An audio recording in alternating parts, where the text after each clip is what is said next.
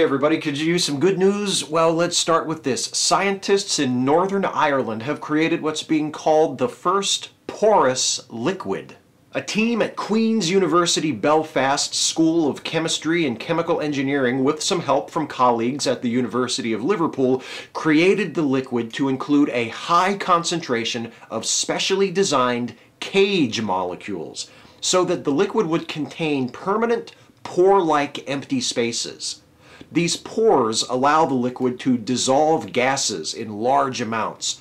The gas molecules are absorbed into the empty spaces. The gas-absorbing property of the porous liquid suggests that it could be useful someday in the carbon capture process, helping to mitigate the effects of climate change by trapping and storing carbon dioxide before it can enter the atmosphere. The Queen's University Belfast team says a few more years of research will be needed before we reach that point, but in the meantime, you can read the paper on porous liquid. It's published in the journal Nature. Next up, an experimental drug being developed as an Alzheimer's treatment has been shown to also have anti-aging effects. Researchers at the Salk Institute for Biological Studies have been testing a drug candidate called J147, designed to treat Alzheimer's not by attacking the buildup of amyloid plaques in the brain, as most other Alzheimer's drugs in development do, but by attacking the symptoms of the #1 risk factor for Alzheimer's, old age. J147 had previously been found to prevent and reverse the effects of aging in mouse models of inherited Alzheimer's. In the latest study, the researchers tested it on a broader model of aging.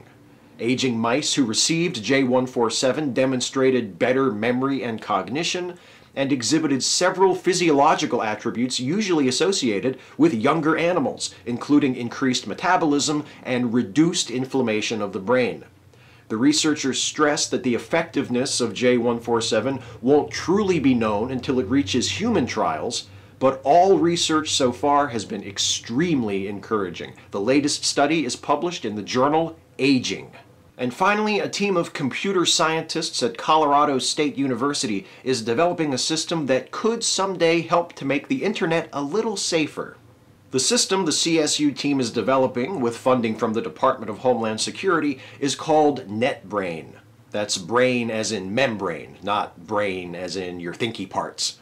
It's designed to anticipate and defend against large-scale online attacks, like distributed denial of service, or DDoS attacks. DDoS attacks flood servers with overwhelming amounts of traffic, preventing legitimate users from accessing them and forcing them offline.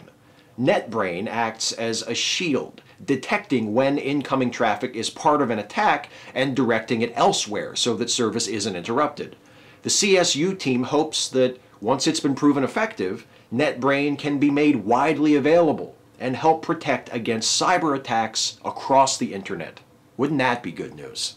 Scientists invent gas-absorbing porous liquid. An experimental Alzheimer's treatment is shown to prevent the effects of aging in mice, and a new form of internet security could someday be protecting us all against cyber attacks. That's the good news.